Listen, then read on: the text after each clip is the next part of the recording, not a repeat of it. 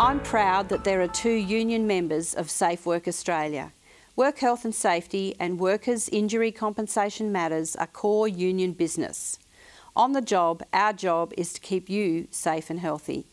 In discussions with employers and governments and on bodies such as Safe Work Australia, our job is to preserve, protect and improve.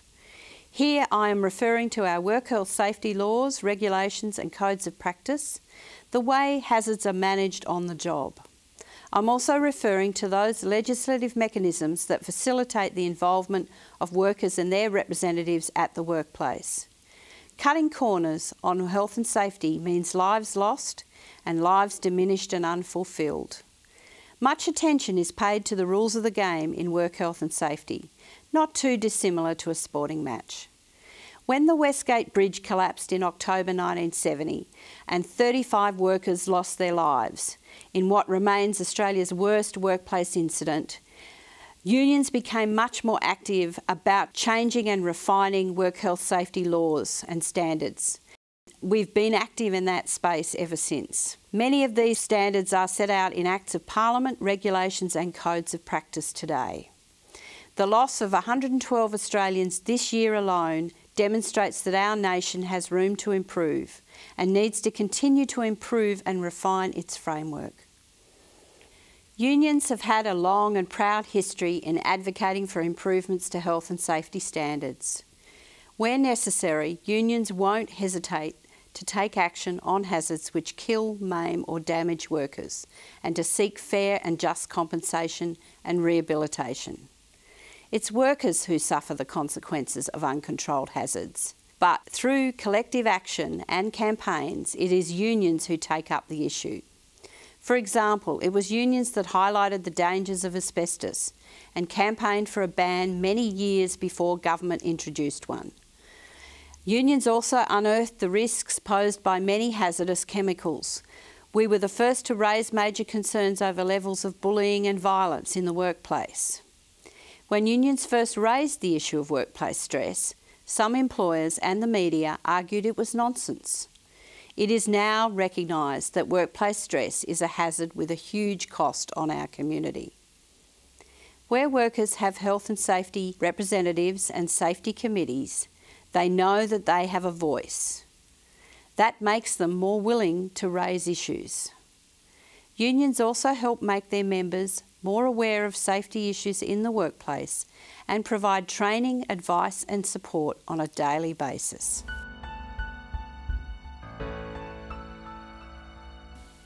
The union movement understands that rules and regulations are a cost to doing business. For this reason, a regulatory framework must be scrutinised and reformed to ensure it remains relevant, efficient and does the job for which it was designed. Similarly, there is a cost incurred through inaction and poor judgment. Whether it's lives lost, individuals burdened with long-term injuries who are restricted from living fully productive lives, or the disruption caused when families are ripped apart, it's important our system is robust.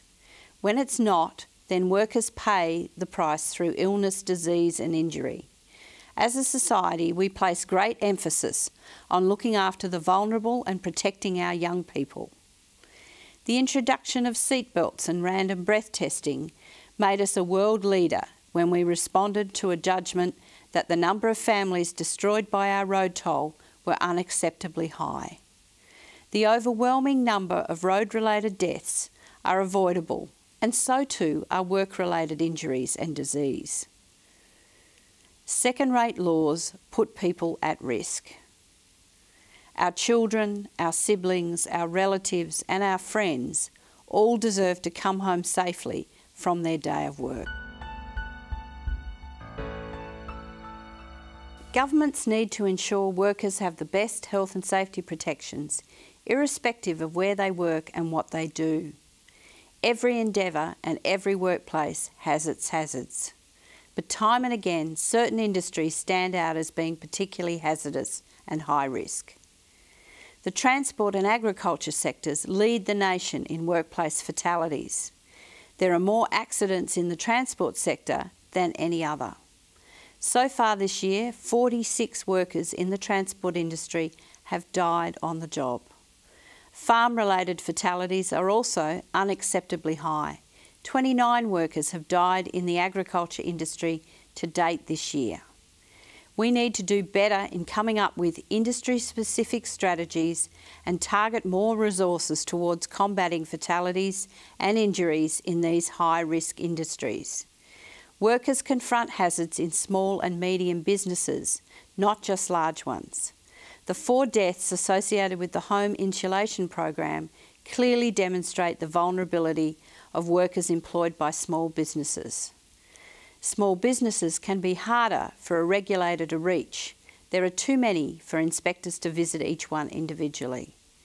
The government should consider more targeted education and audit campaigns which explain to small businesses exactly what their responsibilities are. More effort needs to be made in reaching these businesses and ensuring that they are compliant with regulations. Health and safety representatives, or HSRs, have been an important part of our system of workplace health and safety regulation since 1985. With the harmonisation of these laws in 2012, it is great to see that the important role of HSRs has been entrenched in the new laws.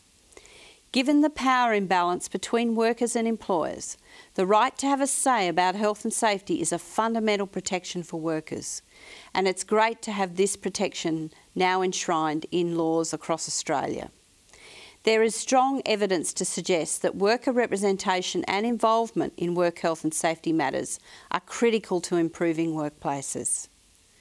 This evidence stretches all the way back to before World War I, appearing in factory reports that urged employers to be consultative in their approach to workplace health and safety.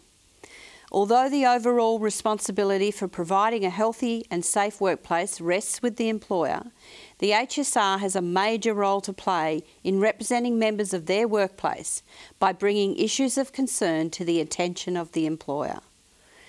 In other words, workplace health and safety is not just a management prerogative. Workers' representatives are the cornerstone of an effective workplace health and safety system. HSRs are the heroes that take a step forward, the people that care about health and safety in the workplace, that are concerned about their workmates. They are the people who want to contribute and make a difference. HSRs are natural leaders whose skills and abilities have been recognised by their co-workers, who elect them to represent them in the workplace. The ACTU and our affiliates regularly conduct surveys of HSRs to find out about their experiences on the front line. In their responses, HSRs talked about what prompted them to become a work health and safety rep.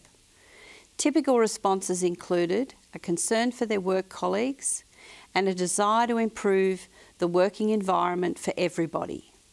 HSRs are leaders who are trying to make a difference by being actively involved in their own and others' safety.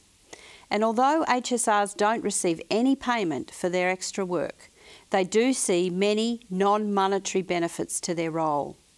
This includes the satisfaction gained from being able to give their colleagues a voice and by seeing real positive changes in the workplace.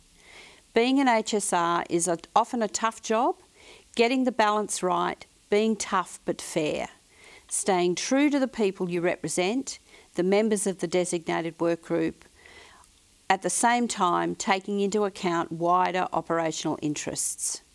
HSRs can be faced with serious hazards at the workplace.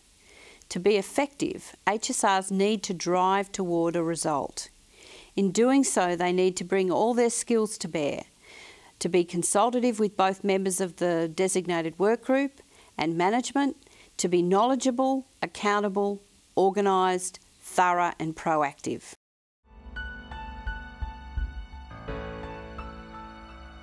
HSRs are incredibly knowledgeable and well trained, but there is a built-in conflict inherent in being both an employee and a workplace representative at the same time. This can cause HSRs some difficulties in the workplace. HSRs need to get the job done whilst maintaining those relationships that are essential to being effective in the long term. HSRs often have busy home lives as well as busy work lives.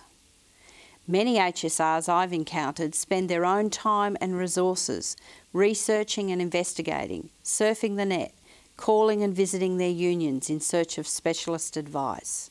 What is often ignored is the stress and anxiety that is commonly associated with the role. Regularly subject to criticism, often deluged with unhelpful advice, HSRs can find themselves in confrontational situations not of their own making. We often overlook that HSRs are not paid for the essential role they perform. They are motivated by consideration for others and are passionate about their vital work. The system can't work as intended unless HSRs are supported in their role and unless they have the freedom and protection to perform their legislative functions. Whether it's raising issues, seeking information, issuing provisional improvement notices, seeking the assistance of a union, or directing a cease work.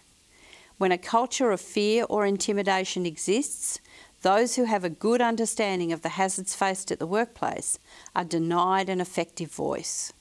The intention of our world-class legislation is then defeated. Overall, we can be proud of the fact that our health and safety laws are among the best in the world. But we can always do better. It's always a good idea to reflect on our existing strategy and policy documents to consider areas where we might be able to improve. For example, the ACTU is proud to support the Australian Work Health and Safety Strategy. This strategy, which the ACTU helped to develop, sets out the Australian vision of healthy, safe and productive working lives.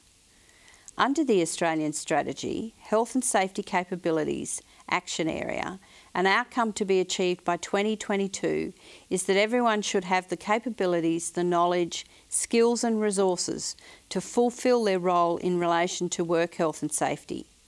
It urges that those who provide work health and safety advice, and of course this includes the vital advocacy role played by our HSRs, are provided with the training they need.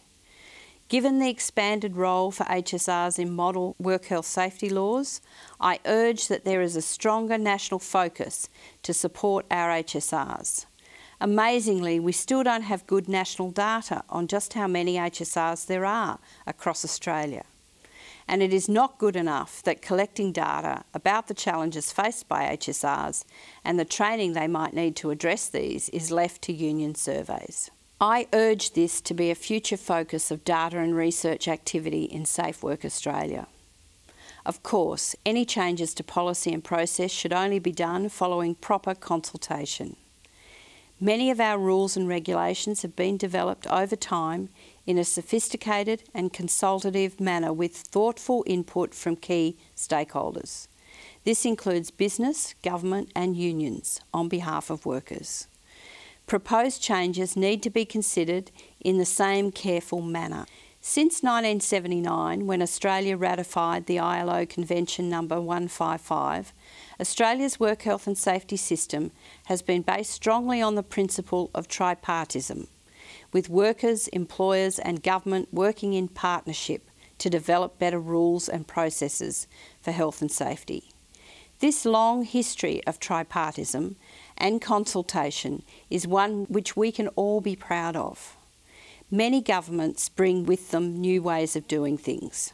However, given its importance, all governments need to give proper consideration to any proposed changes in consultation with key social partners.